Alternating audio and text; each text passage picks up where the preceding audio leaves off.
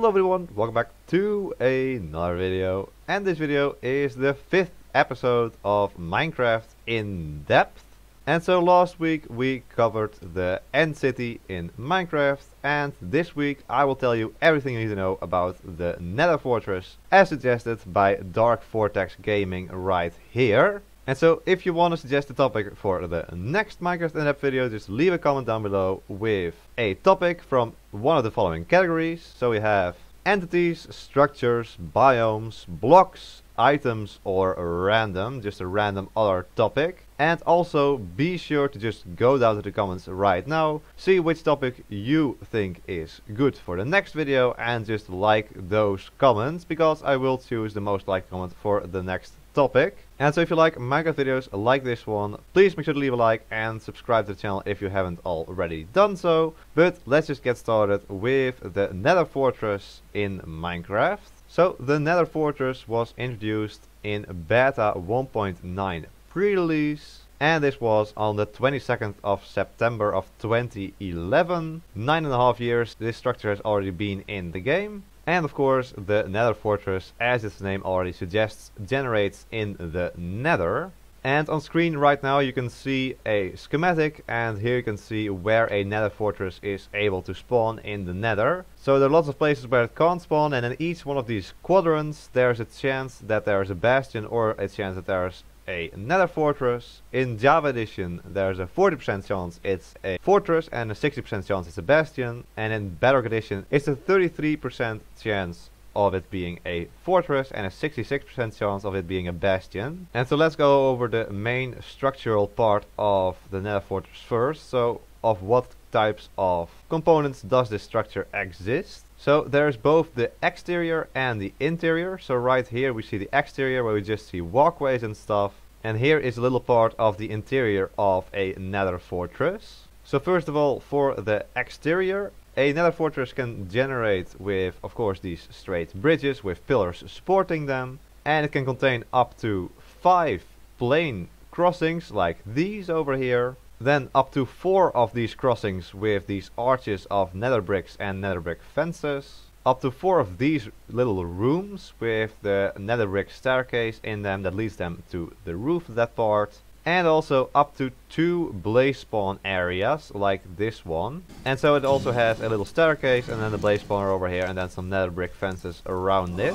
Then for the interior, all of the interior has these 2 block windows with nether brick fences in them all around. And there's also a room that connects the exterior to the interior, and that's this lava well room, which has this 1 block of lava in the center that goes all the way down. As you can see, it sprouts all the way down and falls out of the bottom of the structure here. So it's easily identifiable if you're below the structure and you're just looking around. You see a huge pile of lava coming from one part of the structure. This is where the lava well room is. Then the interior can of course contain straight corridors, up to 5 4-way crossings like this one over here, up to 20 corner turns, so there's one over here and also one over here. And so each one of these corner turns has a 33% chance of it spawning with a chest, which we have over here for example. So I have a corner and there's a chest over here. We'll go into the loot of the chest later on in this video. So there can also be in the interior up to 3 staircases like these, and up to 2 of these rooms with a balcony attached to them. Up to 2 of these staircases with nether wart at the bottom and an extra corridor right behind here. Well, there isn't a corridor here, but a possibility for a corridor.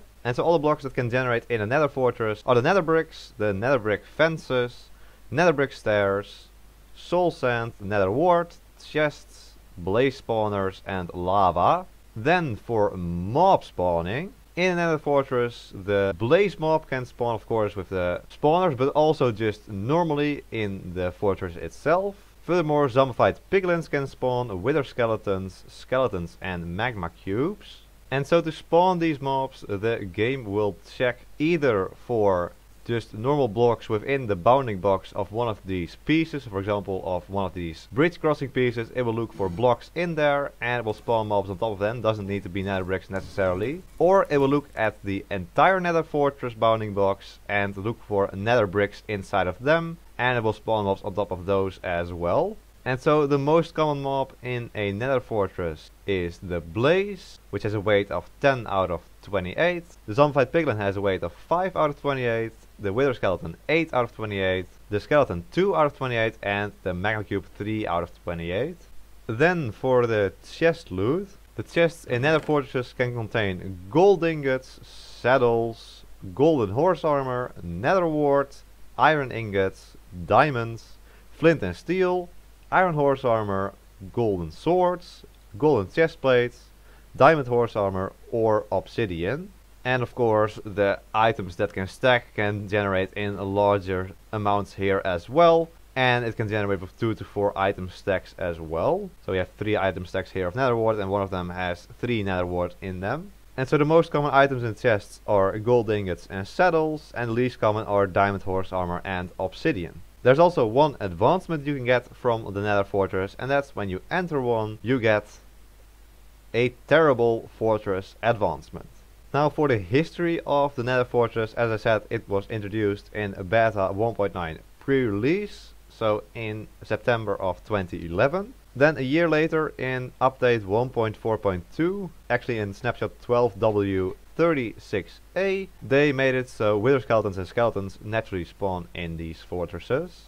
And this made other mobs more rare in the nether fortress, especially the zombie pigman as it was called then. In 1.6.1, snapshot 13W18A, chests started generating in the nether fortress. And later on in update 1.8, they added the possibility of having obsidian in the loot chests of the nether fortress. In 1.9 they reduced the amount of loot you could get in the loot chests. And in the nether update 1.16 they added the functionality of the nether fortress spawning in the basalt deltas and also in the soul sand valleys.